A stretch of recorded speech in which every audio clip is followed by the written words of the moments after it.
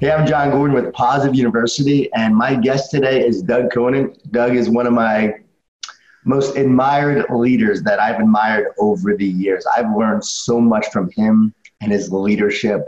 Years ago, I had the opportunity to speak to his company. He was the CEO of Campbell Soup, the Campbell Soup Company, and just learned so much from him and his leadership. And I want to just bring you right in, Doug. Let's start talking about right away. I mean, when you took over as CEO of Campbell Soup, it was not doing that well at the time. Can you talk about that experience and what that was like? Well, I came to Campbell Soup from working in Nabisco as president of Nabisco Foods, and I had gone in there right after Barbarians at the Gate, and the world's largest LBO, an incredibly difficult, toxic culture, and I thought I'd seen everything. And then I got to Campbell Soup Company, and it was a challenging situation. We had lost half our market value in 1 year, which it's hard to do for a food company. We were headquartered and are headquartered in the poorest, most dangerous city in the United States, Camden, New Jersey, where there are 75,000 people and 70 murders a year. The city itself was bankrupt, and we were running a 20th century food company that the leading analyst compared us to a buggy whip, selling the same products we'd been selling 100 years earlier. So we were in difficult straits. I was recruited in, having had success turning around a company at Nabisco, and I jumped in with both feet and found it was a very difficult operating environment. Ultimately, we got it up and running. We had to reset the company, but then we had a great 11-year run, created extraordinary value, and also created world-class employee engagement at the same time. And as crazy as it seems, we became one of the top 100 places to work for IT professionals in a canned soup company in the United States, in Camden, New Jersey. So we had a great run. We had to make big changes, though. I had to, in the first 2.5, 3 years, we turned over 300 of our top 350 leaders. I don't know of another Fortune 500 company that's ever had to go through that kind of change process, turning over 6 out of 7 leaders. We had to recruit in about 150 people from outside. We were able to promote 150 people from inside. But it was a massive change process, and I had never done it before on that scale. So, you know, pardon my language, but as a CEO, I was a first-time CEO, and I, quite frankly, didn't know my ass from my elbow about certain things.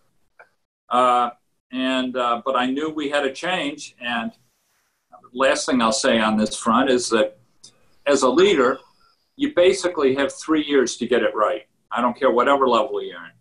The first year you go in, it's the other guy's fault. The second year, well, we're learning. The third year, you own it. And so if you're going to make change, if you need to make change, you need to do it and have a positive trajectory coming out of year 3. So I've written about you. I know the story really well. Can you expand on what happened in terms of the pessimism that was in the company, the managers you had to let go? You talked about 350 people. How did you decide who to let go and who needed to stay?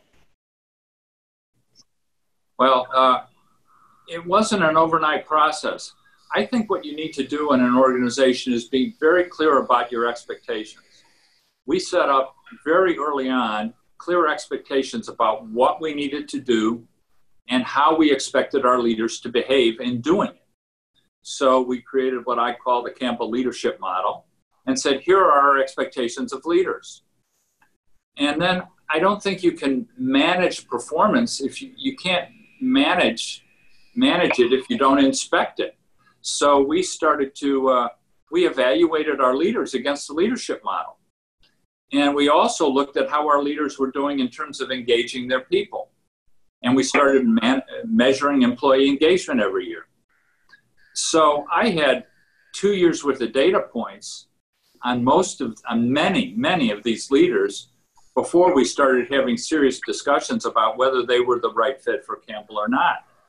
We were very clear, you know, you need to lift your game on both on what you do and how you do it.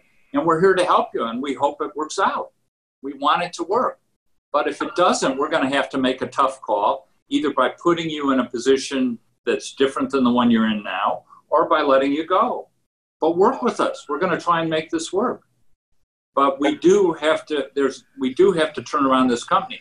As important as our top 350 leaders were, we had 19,650 people that worked in the company who were counting on them. And so there was a greater good there. And interestingly, so we evaluated them in terms of their performance, both on the what and the how, and we gave them a couple years to hit stride. And interestingly, while we went through this process, as we began to let go people, our employee engagement, I was scared to death every year to see what the new numbers would be.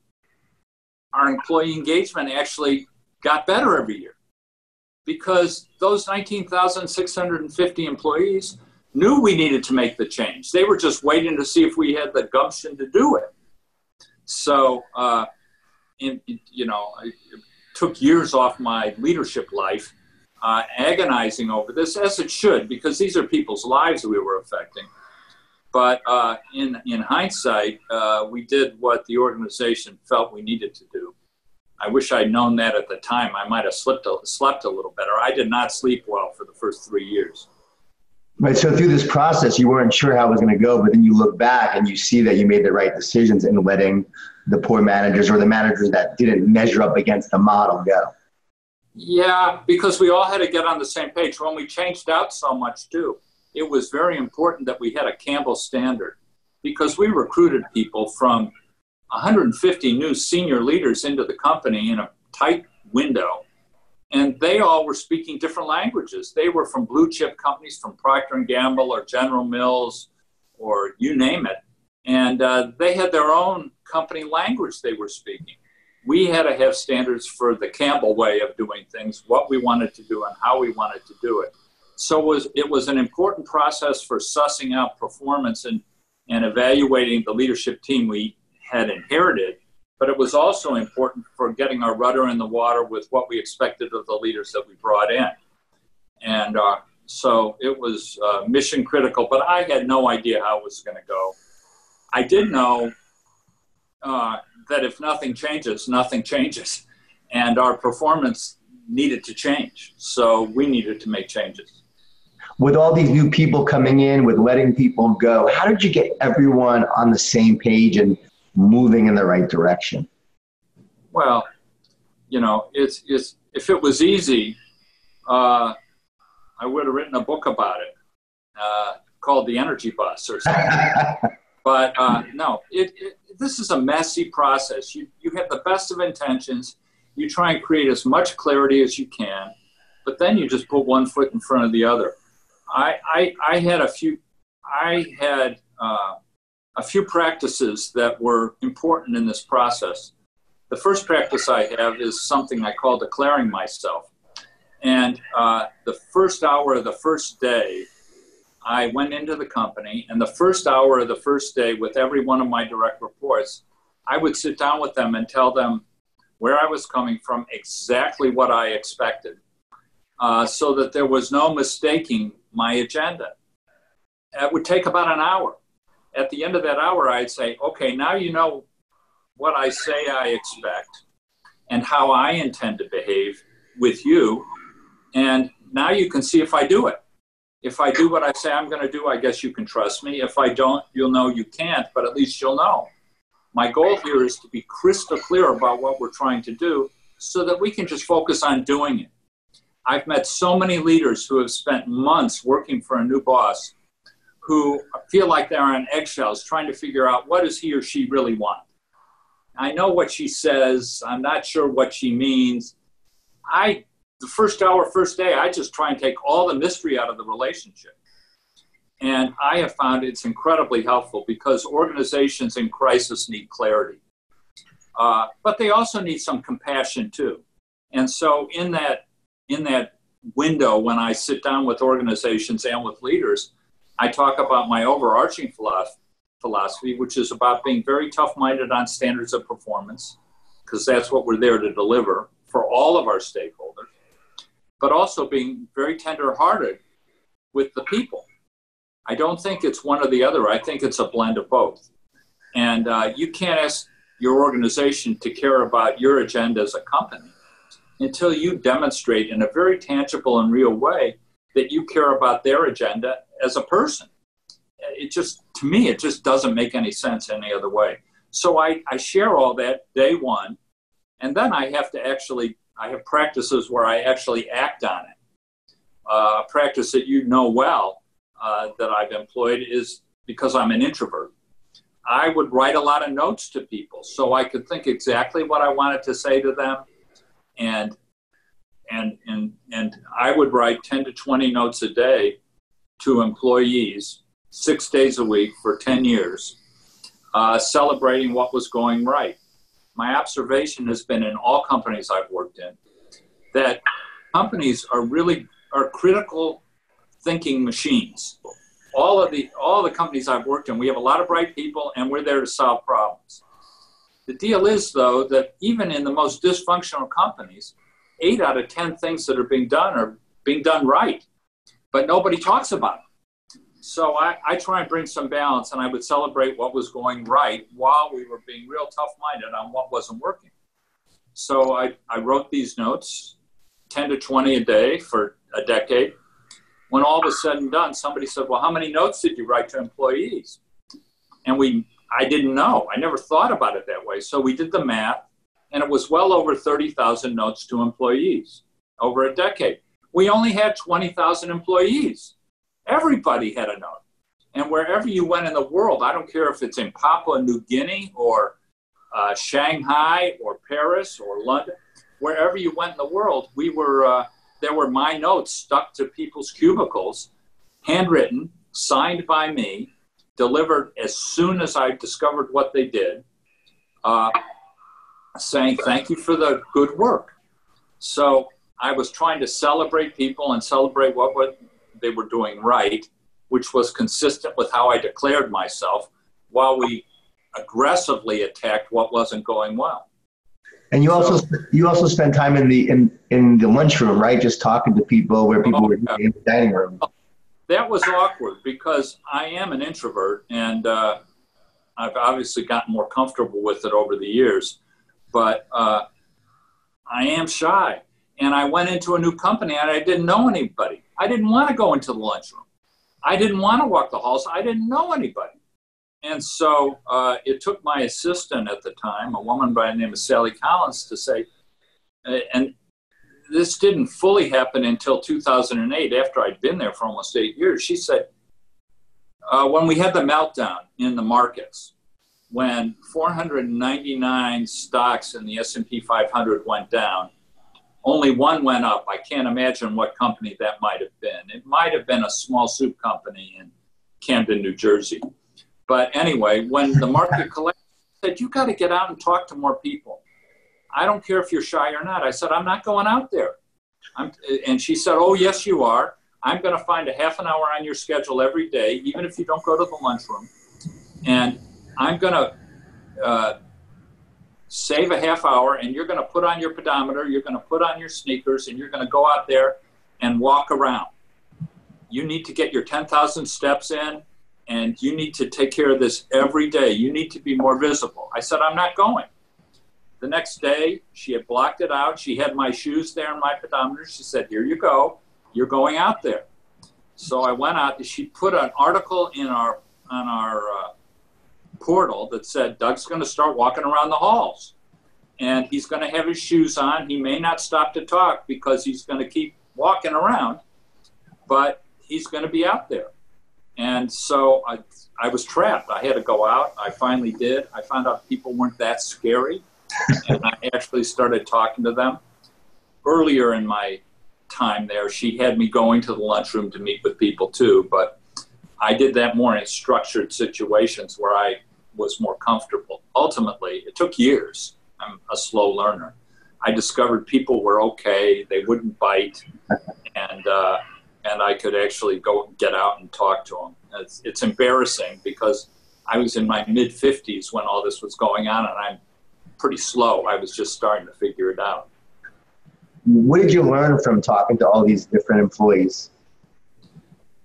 Well, I learned that they cared deeply about being part of a community that had good intentions, had a sense of purpose about it, and that valued them. I also just got all kinds of great reconnaissance.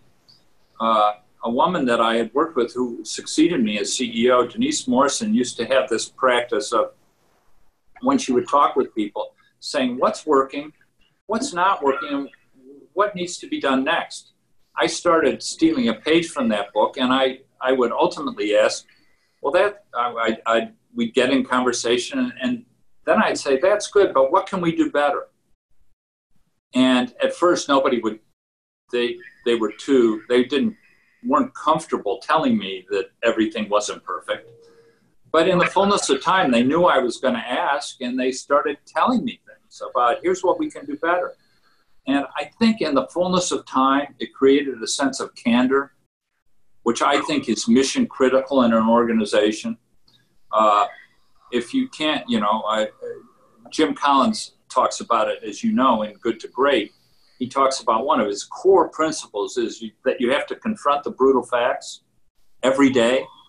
And then in my own little way, I was doing that, but I was modeling a behavior that said it's okay for everybody. So that's what I learned. That's amazing. How important is it for a leader like you to get out and connect with their people, with their teams? And what would you say to the leaders that say they're too busy to do that? Well, this is what I do say.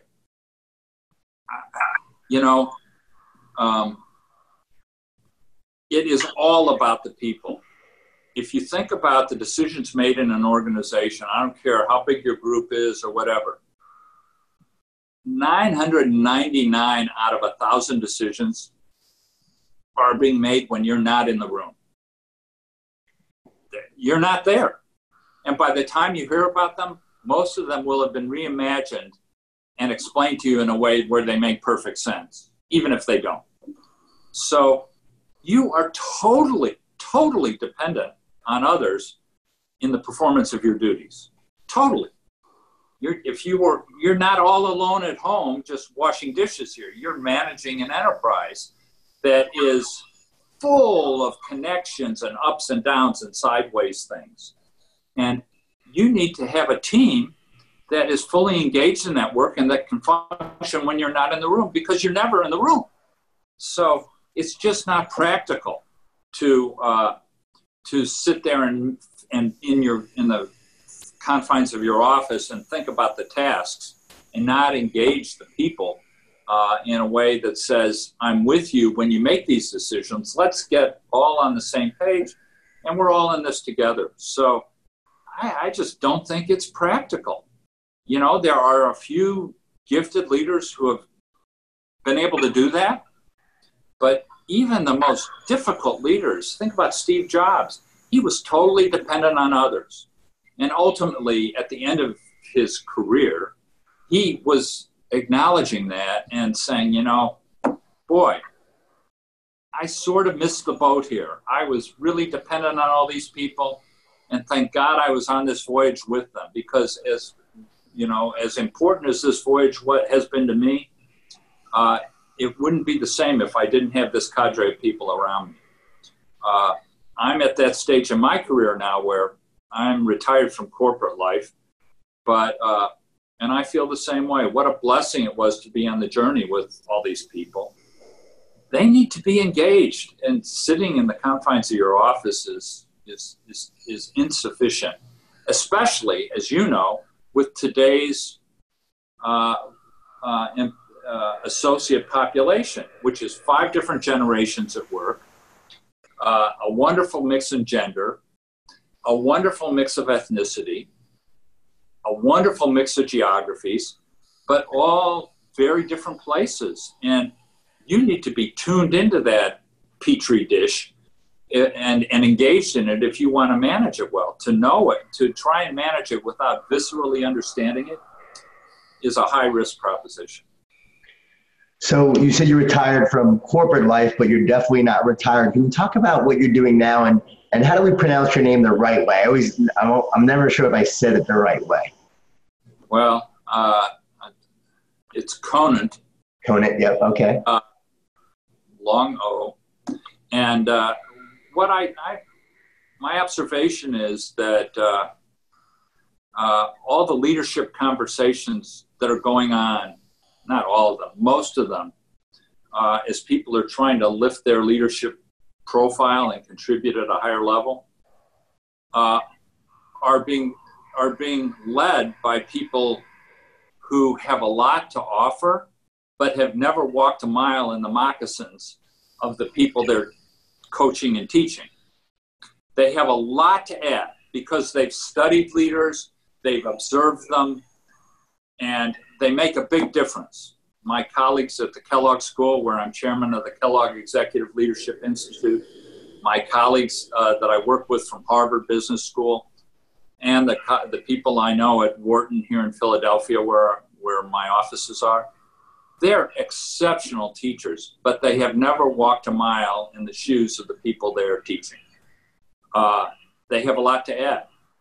What's missing is people like me who have actually walked a mile in those shoes, started at the bottom, at the entry level, and worked through all this, and have had to live with their decisions for years and rationalize them. Yeah. And so what I'm trying to do is offer what I call the practitioner's perspective in terms of leadership that works in the 21st century. It is different, but there are some guiding principles that are very much the same. So I'm doing that. I'm teaching. I'm writing a lot. I'm working on another book that will be completed in the next year. And I am just trying to add to the conversation so that it's more well-rounded.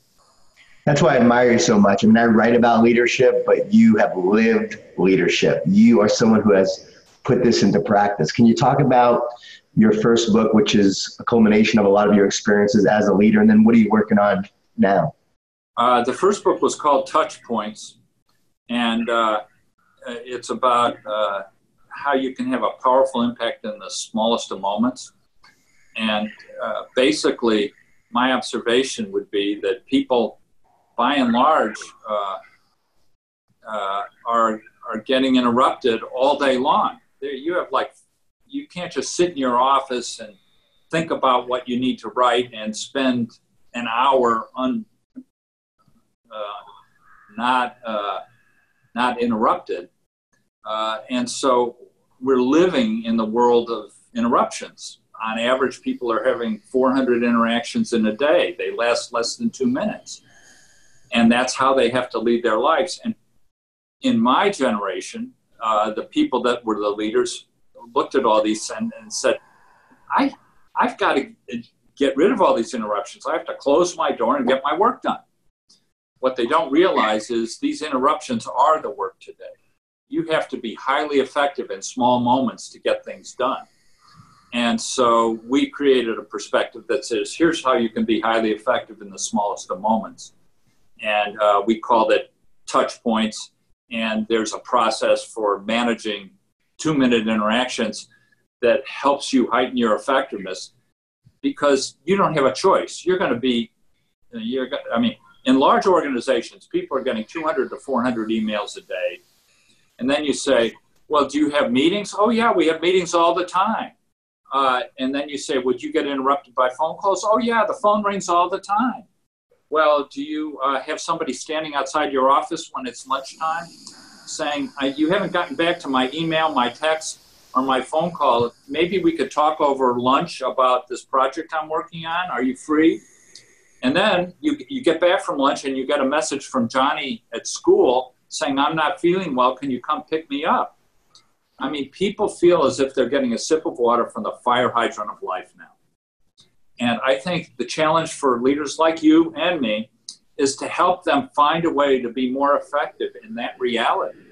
not to try and turn the clock back and create a new reality. And so that's what I'm focusing on now. I think there's some very practical things you can do. Touchpoints made the New York Times bestseller list, has been a great platform for me to continue my work since I retired 6 years ago. And so that's that book. The new book is called, I can't tell you. If I told you, I'd have to kill you. A key lesson for me over the last 6 years is that there is no one formula for leadership.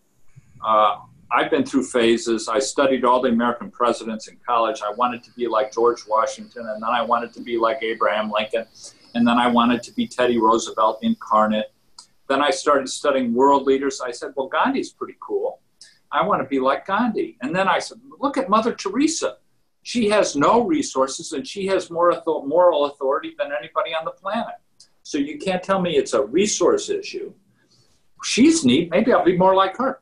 I get myself so confused trying to be like Mike, if you will, that I said, wait a minute, I've got to rethink this. And as I've rethought it, I think it's incumbent upon each of us to create our own model for how we want to walk in the world and how we want to lead. And so I'm working on a book now that helps people in a practical way design their own leadership model and create their own agenda for leading in a way that works for them. Because as you know, the world's going to continue to get crazier, and they're going to have to design something that speaks to them. Not you and I can't do that. And so I found a way to create an elegantly simple model for doing something iteratively that allows you to really lift your game in a way that works for you. I've been teaching a boot camp here in Philadelphia for several years now, and as I've been taking people through this work, we've sort of figured out a way to activate it. And so that's what I'm writing about now. That is brilliant. I love that. I agree. Yeah, it is. No, and I often say with these coaches I work with, for instance, that one coach will leave another coach. They'll try to be like Belichick of the Patriots, and you can't be like Belichick. You have to be your own leader. You talked about studying in college. You talked about studying the leaders that you admired. Can you just briefly talk about your college experience? You went to Northwestern, right? And you played tennis. What did you learn from playing tennis, college, and just be a competitive athlete? And then how did that translate into the corporate world? My son is a competitive tennis player. He's going to college to play tennis now, and he loves business. So I think this might be a great learning experience for him among many people. Yeah. Well, first of all, I one of my most read blogs at ConantLeadership.com is Life Lessons from the Game of Tennis. I have 13 life lessons that speak to that very subject about learning how to compete with civility and how to perform under pressure all alone in the moment. And I learned a lot of life lessons on how to prepare to perform before you go on the court. So in the last 5 years, as we got into the social media piece, we discovered mostly people don't want to read our books, as well written as they are, John. So we've gone to a blog format where we're pretty prolific, and so at Twitter, Facebook, and so we're publishing these blogs. One of the best read blogs is this Life Lessons piece. I'll link to it. Yeah, we'll make sure we link to it from this conversation. But when I was at Northwestern, I was recruited there on an athletic scholarship, so it paid my undergraduate education. And then I went straight on to graduate school and as an assistant coach, and basically paid for my graduate education and got my MBA by the time I was 24. So it was a huge benefit to me. While I was in college, I was not the world's greatest student. I was too busy trying to be the world's greatest tennis player and also working other jobs to kind of support myself. So, but what I did find interesting were life lessons from leaders that I admired. And I was a political science major, so I was and a history major at the time. So I was studying American presidents. And then as I got into political science, I started studying world leaders. And then as I went into graduate school, I just found their lives interesting. And they were real lives, you know. They were dealing with real issues, and they were making real decisions. And I just found that fascinating. And then I went into business, and I started reading about business leaders. And I found them to be absolutely fascinating. So what made my education real for me was studying leaders of all shapes and sizes all the way through. And I also studied tennis players who were role models for me, and the kind of routines they would develop, the practice habits they would have, the way they viewed their craft. So tennis was important, and the role models in tennis were important. And so that's studying the people was what I found most instructive over the course of my undergraduate and graduate career, while I learned the disciplines I needed to learn to show up at work and be competent. Performing under pressure was probably the biggest single, as you know. And as your son knows, you're all alone on a tennis court, and the pressure is mounting, and everybody's watching, and how you handle it sort of defines your success. And so I found when I got into the business world, I was very comfortable being under pressure because I had been there and I knew I'd figure it out. I was working with some people that were much smarter than I was, but when the lights were on, they sort of weren't as comfortable. And so I found the one thing that worked for me was my ability to show up under pressure and engage in a way that got the job done. And as a tennis player, you have to have vision. And as a leader, you have to have vision. And we have to talk about that because it's one of the greatest lessons I learned from you. You said that as a leader, one of the most important things you did was to share the vision everywhere and anywhere at all the meetings. Can you talk about how important vision is and how you did that?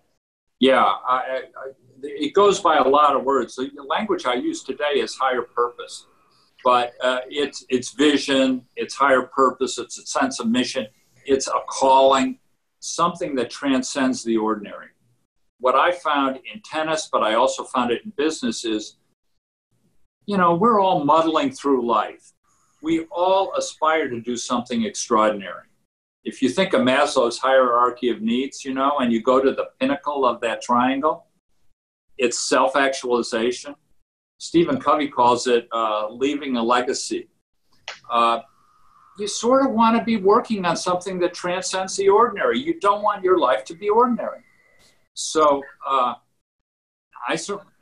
everybody I've worked with would agree with that statement. And so in tennis, I had to sort through, okay, what do I want to achieve, and what's my aspiration? What's my vision? What's my higher calling here? How do I bring that vision to life? But it all starts with envisioning your future. And you had to do it in tennis. You had to envision each match, how it was going to unfold and how you wanted to play it. You had to envision your career and how far did you want to go with this, and what was the price you were willing to pay to get there. I often talk, and I wrote another blog about this, all of us have to live in 3 time zones. We have to remember and honor the past, leverage and honor the past. We have to perform in the present. And we all feel as if we have to be moving towards a more prosperous future. If you leave the future out, you're just muddling around in the past and the present, and you're rudderless. So you've got to lean into this notion of vision, higher purpose, doing something special. It's what makes it all worthwhile. And it creates a sense of what Bill George at Harvard would call true north, right? So that you've got a place you're going to that's a better place than where you are today. And you're taking your family there, you're taking your friends there, you're taking your colleagues there. To me, that's what it's all about. Did you start each meeting by sharing that vision with the folks at Campbell Soup? No, because yes and no. It's funny, as a leader, you create this vision. We wanted to build the world's most extraordinary food company by nourishing people's lives everywhere, every day. Campbell's wanted to nourish lives with all of our stakeholders. And you feel like once you've said that like 50 times, it's done. But what I found is it's not done. It's never done. So, because I may have said it 50 times, but the people I'm speaking with have only heard it once or twice from me. And so I found I needed to be like a broken record with the vision. And it wasn't just me. We had to have it up in the halls. We had to have the other leaders connecting to it. We had to couch every plan we ever did in how we were trying to move things forward. Every time we had recognition events, we put the recognition pieces in under the rubric of the mission and our core values. So we had to constantly be bringing it to life for people to make it real. I didn't start every meeting with it, but I started a lot of them with it. So 2 final questions. What's a defining moment in your life, something that made you who you are today, or a hardship that you faced that you had to overcome to become the person you are? Well, I'm a work in progress every day. So I'm always trying to do a little better tomorrow than I did today. That's been my MO from day one. And I plan to live to 120. I'm only 67, so I'm a little over halfway. I like that. But at any rate, 2 things I would call out. One is I was fired from a job 10 years into my career. And I went into work one day. The guy said, "Your job's been eliminated. You need to pack up and be out of here by noon." I had worked for the company for 10 years. And it was just devastating. I went home to my wife, my 2 small children, my 1 very large mortgage, feeling every bit the victim. That was really hard. I was not prepared for it. I learned from that, and it changed the course of my life, because in that experience, I found myself building a network of people that transcended my normal work network. And some of those people are active people in my life today, 35 years later. So that experience was traumatic, but the network was there, and I've helped them, and they've been helping me all along the way. So this notion of building a network and moving your life forward with this network is a powerful one. The other lesson, the other time as you know, I was in a near fatal car accident, July 2nd, 2009. I was asleep in the back seat on the New Jersey Turnpike, and we had a horrible accident. I was still CEO of Campbell Soup Company, but I was not in good shape. I was still CEO for another 2 years, but I was in and out of the hospital having operations. I am living proof that you can't put Humpty Dumpty back together again, though. As long as I keep my sweatshirt on, you'll never know. But that experience was interesting. It just validated for me that what I was doing for me was on the right track. All those notes I talked about writing to employees, well, in the hospital, my wife would be I'm going to get choked up. My wife would be sitting at my side, and every day we'd get a pile of notes from employees. Thousands of them. Thousands of employees saying essentially, that note you sent me when I did this right in Papua New Guinea, I shared it with my family. I want you to know my family is thinking of you in this hour of need. If I ever get you up to my offices here, you'll see a whole shelf full of notebooks that my wife put together, filled with get well cards from employees. Now, obviously, I didn't write them expecting to hear back from them.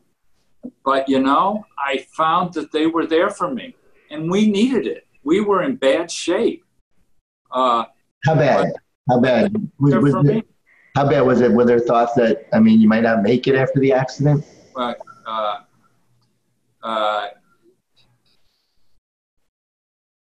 I can say this now. Didn't really say this to my board. My initial surgery was almost 18 hours, and that was touch and go. And after that, it was just putting me back together again. But so it was, 6 operations in 7 years. It's, as I said, I'm living proof you can put Humpty Dumpty back together again. Are you able to be active now? Are you able to walk and Well, I can, it's sad because I can't play tennis. I can't even run. I can't play golf. I have no core. I'm just held together with mesh. And when I'm waking up, I can't, I'm like a turtle on its back. I sort of have to, it takes a while to get prone, but I can get up and get around. And if you follow all that I'm doing, you'll see I'm still as active as anybody could be, accident or no accident. So I'm incredibly blessed. And that's the other lesson I learned, from that accident. I said, if I ever get up and get going again, I'm going to go with my boots on. I have a lot to give to this world, and I'm going to give it until I can't give it anymore. And that's what I'm doing now.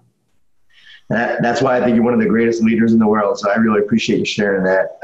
Final question. What are you excited about now? You've done so much, but I know that you're not done yet. So what are you looking forward to? Well, what I look forward to is helping young leaders through the terrain, the leadership terrain in a really chaotic time. And the key that I'm passionate about is helping them find the leader within. It's all about, it's all in there. We just have, as you know, we have to help them find it. And I just love helping leaders find their way, and that's what I do. And it's, I feel sort of like a partner and a pathfinder, and there's no more fulfilling work. How can people find out more about what you're doing? If you go to ConantLeadership.com, it's all there. You follow us on Twitter, Facebook. We're active, very active. And we're just trying to contribute to the conversation. We're not promoting ourselves, really. We're not in this to make money. I don't take a salary. If we cover our nominal costs, we sort of run it like Newman's Own. All the profits we make, we give away. And it feels good to just be there and be helping people. So go to ConantLeadership.com. Doug Conant, thanks for being a role model for me and so many others, and thanks for making the world a better place with your leadership. I really appreciate it. And before you go, I got to say, you were a hit at my conference when I had you come speak. You helped give our team the energy we needed to do what we needed to do at that time. Because when you joined us, we were just on the heels of going through the change process. And people were getting tired and worn out. And then after an hour with you and a tour around your energy bus, we were flying high and ready to go. You did good work. And that's partially why I'm talking to you here today. Oh, that means a lot. That means well done. That means a lot. I think back then it was like 2008. I didn't really even know much back then about leadership. I was learning. Oh no, you had plenty in the tank. Well, I appreciate that. That means the world to me.